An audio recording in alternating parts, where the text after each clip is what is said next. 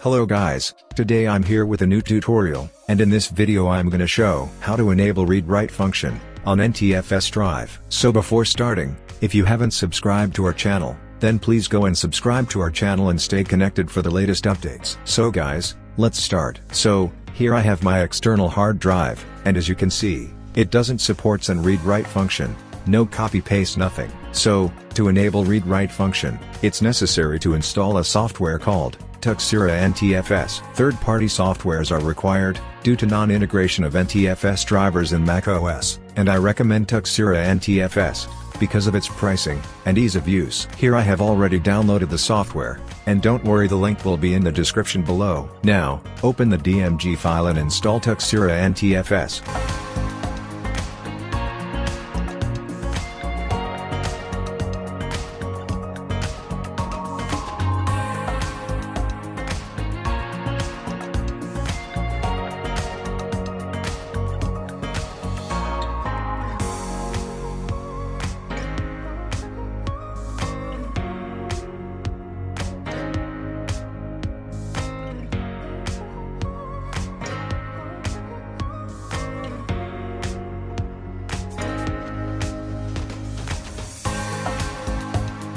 And, here if you have purchased the software, enter your product key, either proceed with trial version.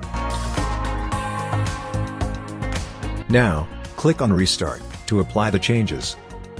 Now, the PC has been restarted, and now, let's test it.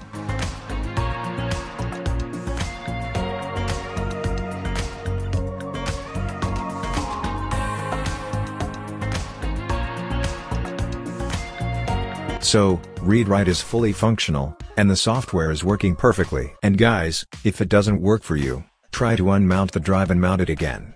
And also, allow the apps from certified developers, from system preferences, in security and privacy. So guys, finally we have enabled read-write function on NTFS drives. Hope you guys enjoyed the video. If you have any questions, just comment down below. Thanks for watching, and don't forget to like, share, comment and subscribe, and for more updates stay connected, and have a great day.